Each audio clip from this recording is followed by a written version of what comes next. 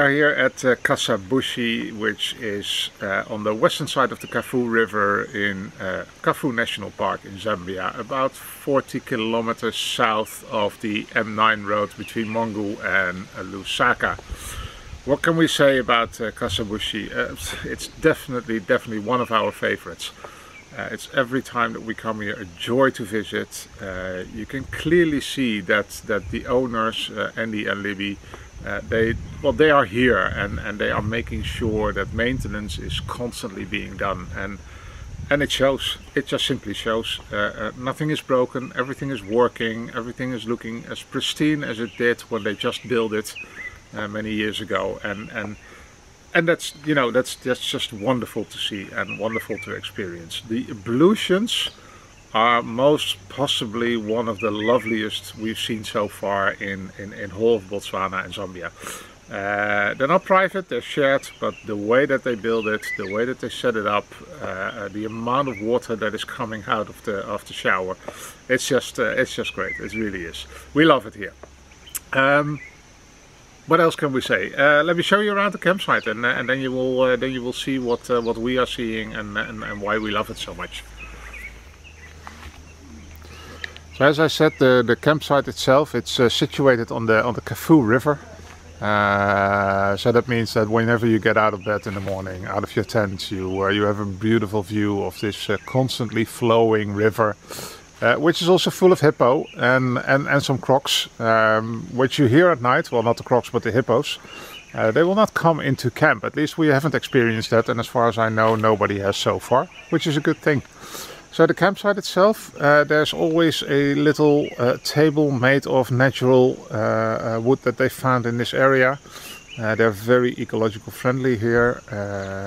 They do provide firewood, and that's also a very nice thing, because the firewood that they provide, they just lay out for you on the fire pit itself in a nice star pattern. So all you have to do is put a little fire lighter in it, and it will burn. They will clean out the fire pit once or twice a day, depending on the amount of usage of the fire pit, of the firewood. There's a big bundle of wood that you can use. It's all included, which is great. And this is this is the campsite itself. The ablutions are a little bit further on.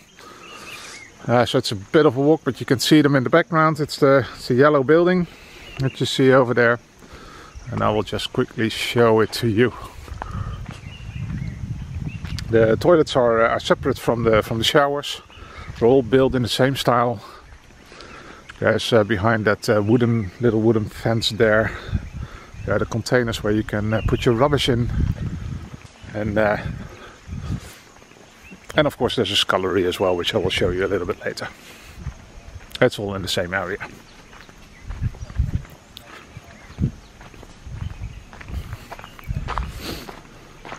So let me start with the toilets. These are the toilets, the two toilets that are on the campsite. Each provided with a sink and a mirror, some soap to wash your hands with, and the toilet itself, which is just, you know, it's lovely set up. It's a very clean toilet, flushing. So, well, what more do you want from a toilet? But just look at the way that it's built with natural materials, and it's painted. I think they paint it once every 2 years again. It's just very aesthetical, nice use of colors and natural material. Let me show you to the shower itself. It's right around the corner. It's all in the same style. So here we are in the shower area, and the shower is, well, there's not a shower head, but it's, well, I'll just show you. I'll just switch on the tap and you will see the water coming. So you'll just be standing under an abundance of hot water under the stars, so you can at night you can admire the starry skies. They have some, let's switch it up.